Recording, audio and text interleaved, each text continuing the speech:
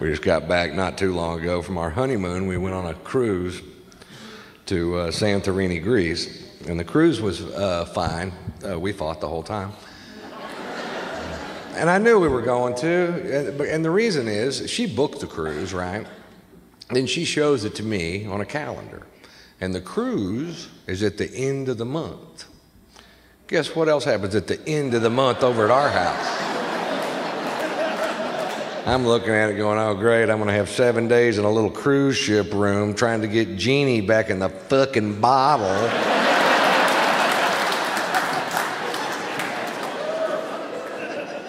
And my wife's the nicest person I ever met, but you get her PMSing in a couple of glasses of red wine, she turns into, let me tell you something about you that you don't know.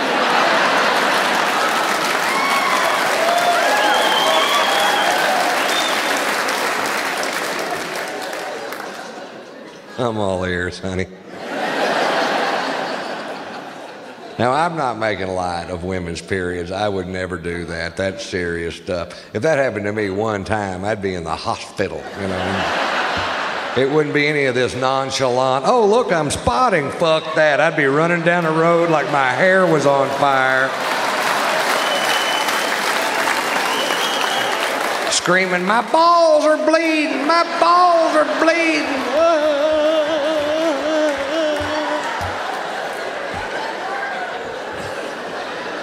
But it's our honeymoon, man. And man, my wife is on her period. She won't have sex with me at all. No way. Which is bullshit, because if the roller coaster's broken, they don't shut down the whole amusement park.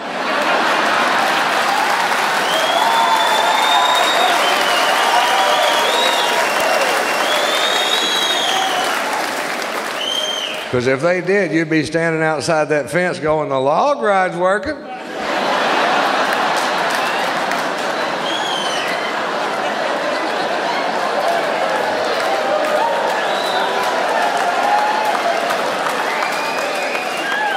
And I've got some coupons.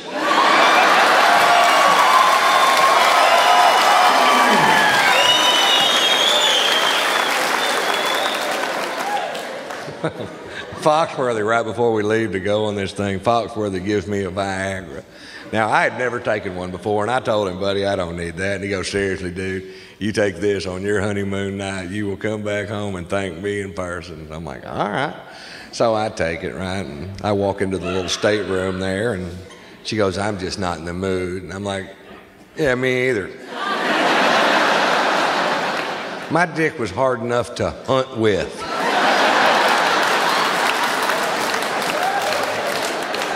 I could have chased down an elk and beat it to death with this dick.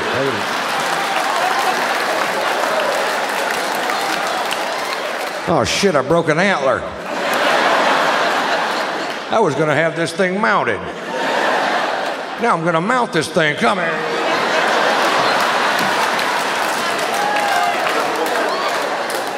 Give me something else to fuck. Hand me that parrot.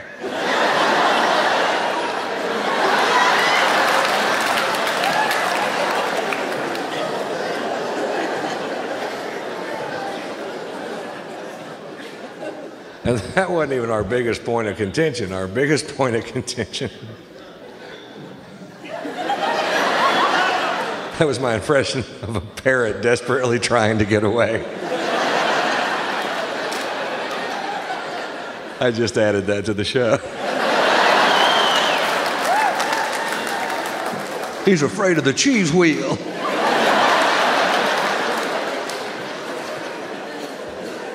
Our biggest point of contention was that she wanted me to hang out by the swimming pool all day long. Every day. Now, normally I would have done it. I'd have just laid there in a lounge chair and read a book just to shut her up, because at this point, I'm out of diamonds.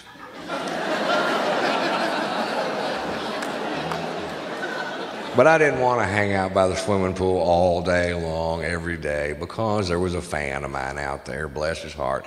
And this guy wanted to talk to me all day long. Yak, yak, yak, yak, yak, yak, yak, yak, yak, yak, yak, yak, yak, yak, yak, yak.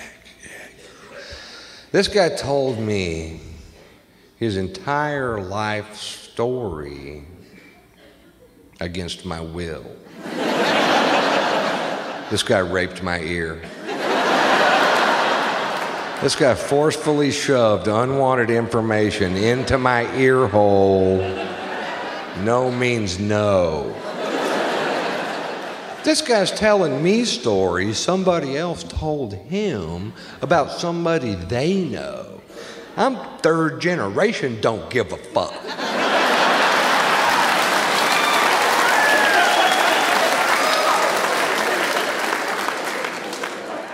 And I felt bad for the guy, man.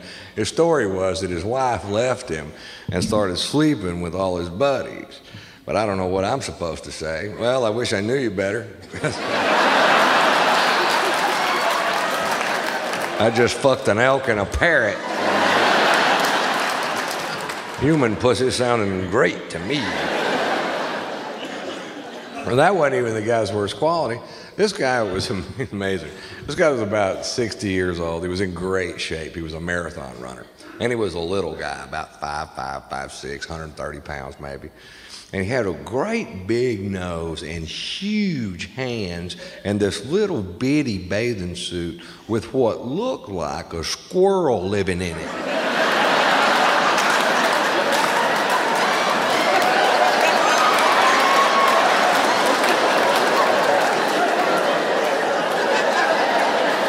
I shit you not. And he wouldn't just talk to me either. He would lean this thing into me and bob it around a little bit. I guess to make sure I noticed it, right? But there's people on the other side of the swimming pool going, look at the dick on that guy. I wonder what he feeds it.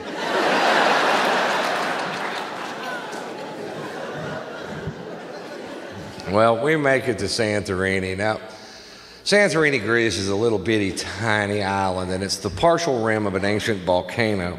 And for 2,000 years, folks, the only way to get to the top of the rim on the port side of the island was to take a donkey 800 feet up these switchbacks. It takes forever. Until 5 years ago, somebody built a tram that does the same thing in 18 seconds. And I was shocked to see the donkey guy still in business, even though he had the worst sales pitch I ever heard in my life. It was, you can take the donkey to the top of the rim, or you can take the tram. It is the same price.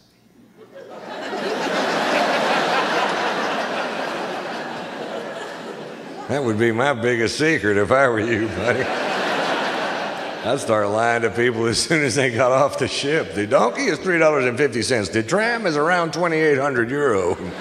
Shit, saddle me one up. Come on, honey, it'll be fun. And you're in such a good mood. Maybe a donkey ride would be just the thing to cheer you up.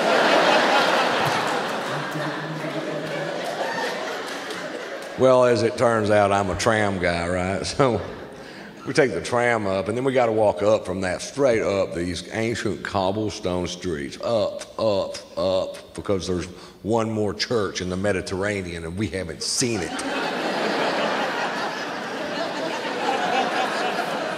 And I'm sweating scotch from every pore on my body.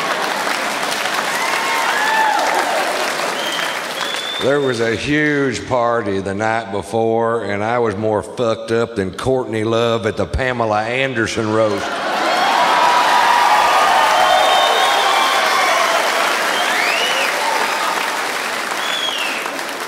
And we're going uphill. I'm a downhill tram guy.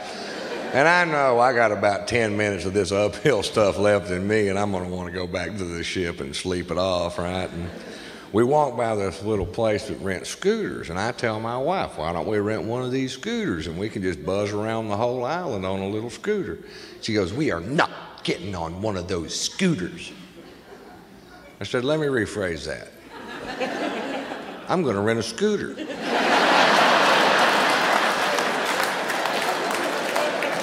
And if you'd like to, at some point, hop on the back of it, that'd be fine.